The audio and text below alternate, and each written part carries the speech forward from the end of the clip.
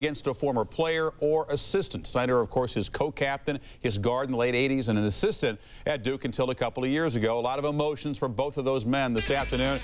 Quinn Snyder said he didn't know what to do. Wouldn't he hug Krzyzewski, say hello to the Duke players? What would his own players think? It was kind of a tough situation there. Duhon grabs his own miss to Reggie Love. 16 quality minutes for Love, and Duke would take the early lead. But then Kareem Rush would warm up. Hits the three, the Big 12's leading scorer, showing no ill effects with the bad wrist. Knocks down another three. A 9-zip run to end the half. Snyder's team down only 6. It's a 4-point game in the second half. Arthur Johnson steals it from Williams. Missouri's within 2. But then Jason Williams, watch him use the pick here, guys. He just reads it well, hesitates. Now watch this move going inside. Battier Defenders. Stokes, yeah. Now, this is what is beautiful. They go to one guy, Williams just shoots the three and makes it. He took 12 threes, made 5 of them, but Rush would answer. Oh, he's tough. Shot for shot. He was 5 of 8 behind the line. 29 points. Missouri only down 1, but then Battier, who played all 40 minutes in a key Duke run, making some plays here. The block ahead to Williams. Like that little shake and bake, little shake and bake. Jason, take it to the rack. You know who else made some big plays? Oh, Mr. Battier. Well, Battier will miss the shot. Dunleavy sneaking inside there for the tip-in. He had 15 points, 9 rebounds. You're right, that was a big basket. He made some big plays in Duke's run to hold off the charge. Nate James on the feed from Williams, who had 9 assists, and Duke in a misleading score. This was a very close game for the first 37 minutes. We can talk about Battier, what Williams did, but it's the crunch time. My guy, the silent enforcer, Dunleavy. He got a key rebound, got that offensive tip, hit a big rebound, and scored off it. And now the Aggies committed 5 turnovers, and Jim O'Brien said after the game they were the better team. Well, against UCLA today, Utah State, the 12 seed, was not the better team. Bruins' Jason Capono did not start. He missed a study hall, so he had to sit in the bench. Utah State had the lead, but keep an eye on the clock there with the arrow and count the misses if you want to at home. Brick City. Yeah, this is Brick City, baby. Build some condominiums. This goes on for about 13-plus minutes. They don't score a field goal. Utah State missed 21 straight shots. 21 consecutive shots. 21. Shoot 18% in the first half. It's stuck on 9. It's just stuck there. You missed the kid. I didn't. We're not trying to make fun of him. But this shows you the fertility. They got some good looks in there. UCLA played some nice defense, but the Aggies got some good looks. Couldn't knock anything down. But look at the clock there. UCLA is not exactly pulling away either. Their team is now, but they do pull away later. And when you take a look at what happens, it finally is done. Give me one, please. Not even Bernard Rock, their all-conference point guard. We did not like what the Rock was cooking today. Yeah, the Rock was going up. It was Brick City. Could not find the basket, baby. Look at him. Stu Morrill had a great year this year, though. I tell you one thing, this is a good basketball team that UCLA beat. Thorson, the 7-footer, missing the hook. Rock will miss the layup right here. Frustration, baby. Frustration. Brown misses a couple, but still, this is only a 10-point game with 5 minutes to play in the first half. UCLA not scoring in. The Aggies, at least, were playing good defense despite their struggles. They were actually in this game, but eventually, Morrill's team would fall victim to Jason Capono's threes. Nice feed inside here. Then they throw it back to Gadzuric, who really has played with a lot of energy in the first 2 games of this tournament. Gadzuric just really ripped them up in a paint tick. I thought what he did on the boards, 14 rebounds, 16 points, 7 for 9 to field. Capono shooting 5 out of 7 on those threes. His close friend Al Skinner, both guards in the NBA at the same time, and really the best of friends in coaching. BC, of course, the Big East regular season and tournament champs, and USC, an extremely talented team that oftentimes this year underachieved, but is a very dangerous tournament team because of athletes like Jeff Trepanier right there with the follow dunk. Off the miss, Brian Scalabrine. This guy's one of the premier dunkers in the league, in the world, Trepanier. Crazy hops. USC up 4 at the half. Troy Bell gets the pass. Foul by Granville. It was Granville's 5th foul. He was sent out. So without the point guard, the press of BC caused the Trojans all kinds of problems. Robert Hutchinson coughs it up. Ryan Sidney lays it in. It's a 3-point game in the final 6 minutes. After that, a 10-second violation. USC, without Granville, in deep trouble here. Sidney perhaps dancing a little too soon. Kenny Harley would grab the offensive rebound, lays it in. It's a 1-point game, 5.5 to play. Still, BC down 1. Bell Look at the shake and move there. Little up and under layup. BC takes the lead. It's a 3-point USC lead, though. Bell misses a tough shot. The outlet to Sam Clancy. So many times USC went deep for the dunk over the press. 3 or 4, yep. 3 or 4 of those long bombs like a quarterback on the end zone. Got it done. But watch here. There's the shot by Bell. The big three-pointer cuts the lead to 2. Then Kenny Harley down 3 in the final seconds. For some reason takes it to the rack. What is he thinking? You can see the reaction of the bench here. They needed a 3 to try to force overtime. Harley perhaps didn't realize that. Bell went for the follow dunk instead of trying to tip it out to a shooter, and USC advances 74-71. Hutchinson, a 57% free throw shooter, the guy who came off the bench. Granville fouled out.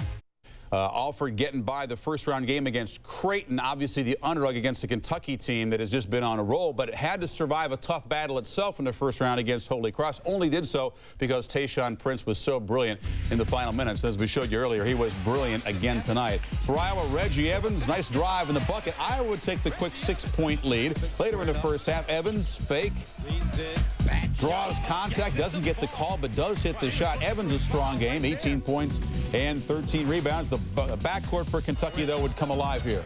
Well, I'll tell you, they had a great backcourt play. Mr. Bogans, Mr. Prince, Saul Smith played a solid game. I tell you, Kentucky's people from the perimeter, when they're making threes, they're tough to beat. Even Marquis Estelle stepped outside and knocked down a 3. Here's Dean Oliver draining his own 3, 1 and a second. Oliver had 26 points.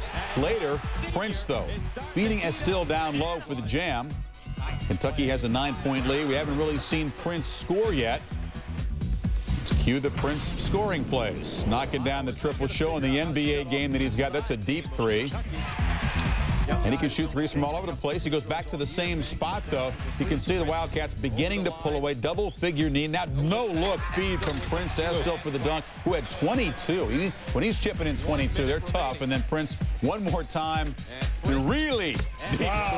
I'll tell you one thing. If you saw his game earlier this year when they were 3 and 5, it was struggle city. He couldn't make a shot. He has become an absolute superstar, a PTPer, Tayshaun Prince. You can talk about Keith Bogans and Prince today, but the point I want to bring out is the bench. 27-12 bench points for Kentucky. So round 2, that meant Lefty Driesell going back and taking on Maryland, a place that he was head coach for 17 years. In one breath at a press conference, Lefty said, "They're the enemies. I'm going to war." In the next breath, he's saying, it's just a basketball game. You guys hype it up too much. Well, Lefty wanted to beat Maryland badly. This would have been a disaster for Williams not to beat him.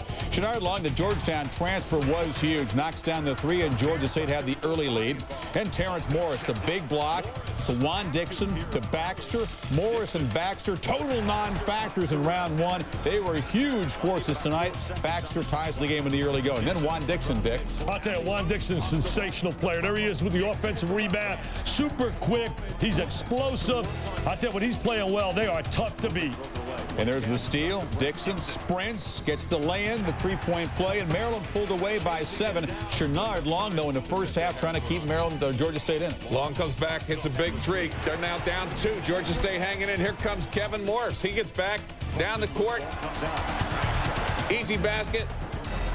35-33 at this point. Georgia State hanging in against the Terps. The Yellow Jackets transfer, hooking up with the Hoya transfer, but then Terrence Morris. They had so many easy baskets for the big guys, dunks and layups inside. They really went to the inside, went to the interior, and the interior people dominated. Danny Miller, some big contributions with the feed from Blake right there. A 16-2 Maryland run in the second half. Long was really kept in check in the second half. Maryland did a good job defensively. Hits the circus shot here, but at this point, it was a 12-point game, and it was just left to Morris and Baxter, the big guys down low, to finish off Georgia State. Yeah, what was interesting, it was tied at 47 apiece with 14 left, but it was Morris, Baxter, and Dixon who combined for 47, so that lucky number 47, that was the difference in the game.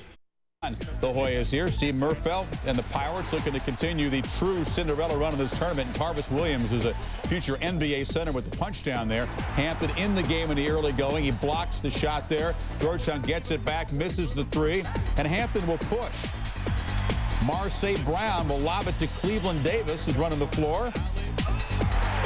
Hampton showing something early, but Georgetown would pull away later in the first half. Kevin Braswell Dribbles. Kind of pushes the defender off. That's a little Big East move and knocks down the shot. Hoyas begin to pull away. Well, Braswell had a big day. He was sensational. He really was the spark. He set the tone. Scruggs hits that shot. Then Braswell again with a three, and the Hoyas in the first half building a 13-point lead. Yeah, it was 18-18 tied, and the Hoyas make the big run, 24-4 to end the halftime, and that was the difference. They just blew it out in the second half. Georgetown with a 15-point second-half lead. Burton, who's the hero the other night, just beating the buzzer. Arkansas gets that shot, swatted away. 8 blocks for Tarvis Williams. This was a showcase game for his skills against a quality front line. You can see the big hug from his coach. That guy's going to make some money someday coming out of Hampton into the NBA. Yeah, he really is a solid player. Hey, remember Rick Mahorn's from that school. But, Rick, you haven't donated any money. Rick, write a check out. Help your alma mater. They just beat him up on the boards, 51-27. No contest there. Now Georgetown making a statement. State and Cincy haven't played in 10 years, and Bob Huggins hasn't won a second-round game in 4 years. That's the guy you got to stop when you play Kent State. Trevor Huffman averaging 17 a game, but he would have major shooting problems, and that would spell problems for the Golden Flashes. Huffman can't get it going against the Bearcat defense, obviously geared to stop him. They did a great job containing Huffman. They shut him down big time. He had 24 in that win over Indiana. But in this game, Bobby Huggins' club did a phenomenal job defensively. 23% shooting for Kent in the first half. You see on the putback right there, that's Jamal Davis. And the Bearcat front line has been oft-criticized this year as being non-factors, not great rebounders, don't give a lot of scoring. They took that to heart today. Emmanuel McElroy, the alley-oop. Satterfield on the feed. He had 7 assists. And then Steve Logan, you know he's going to provide offense. Cincinnati beginning to pull away in the first half. Leonard Stokes, one of those guys who's been kind of up and down this year with the punch down. I'll tell you one thing, their rebounding was sensational. They had a 2-to-1 edge, 42-21. And when they're rebounding, I'm telling you, Digger, they're tough to beat. There's Davis with a jumper, and then Donald Little gets the alley-oop. Yes, Donald Little in the paint, points in the paint. I love his game. A complete attack once he gets involved with the offense because of what Satterfield and Logan do in the perimeter. Cincinnati holds the Golden Flash to 43 points in a 23-point victory. They shoot 27%. That's a season low for Kent State. Huffman held to 7 points, his second lowest total of the year. And the bench for Cincy is big, chipping in 19 points.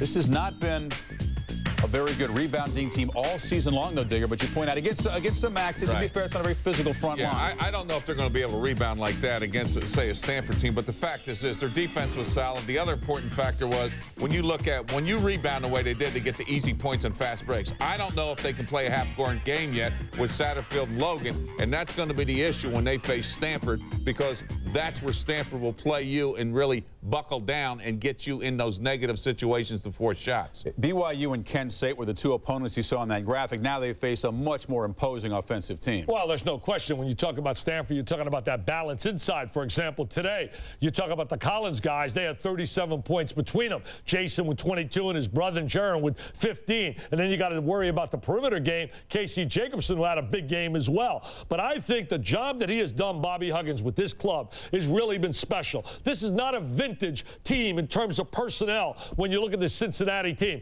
And for them to have 25 wins going into Sweet 16, I give the guy an A+. 17 turnovers really hurt Cincinnati. You can't do that against a Stanford team. That's why they only had 66 points. And as many rebounds they had, they were neutralized with the turnovers. But we said he's very relieved. Kind of ironic, this Cincy team, which has been criticized, is the one to snap that losing streak in the second round. But they do get a handful in the next round because Stanford is there, and Stanford had to survive a tough battle against St. Joseph's tonight. When you take on St. Joseph's, you got to take on the streaky Marvin O'Connor, and Martelli turned his guys loose after falling behind. Jacobson knocks down the triple. Cardinal would build that lead in the early going. Ball movement, superb. Stanford will find Jason Collins here inside for the layup. This is a 9-point Stanford lead. They didn't look to, be in a lot of trouble at all in this game before O'Connor would begin to heat up. He can do this. We've talked about his 18 points in a minute in the regular season finale. He would get it going here again. Well, he really did get it going. The guy had 37 points. He was sensational, one of the most underrated players in America. A lot of people don't know him. Marvin O'Connor, shoot the rock, baby. Tickle the twine, NBA, nothing but nylon. Michael McDonald answering for Stanford. He can shoot it as well. Michael can shoot the ball. His daddy played in the NBA with the Celtics, Glenn. 2-point game. O'Connor off the wing. This little fake, knifes in, gets the layup to go, ties the game at 80. After 2 Mendez free throws, Stanford's up a pair. O'Connor shoots the 3. This one would not go. Was kind of bothered by Jacobson over the top. Jason Collins gets fouled. Bill Phillips fouls out. Collins hits both free throws. Now it's a 4-point game in the final 30 seconds, and Mendez with the steal to ice it. O'Connor fouling out with 37 points, but Stanford from the line was huge. 31 of 37 free throws, and in the final 45 seconds, they were 10 of 10. Well, you know, that 31 for 37 and St. Joe's is 15 for 20. I mean, what a margin right there. 16 points plus on the free throw line. I mean, they got the whole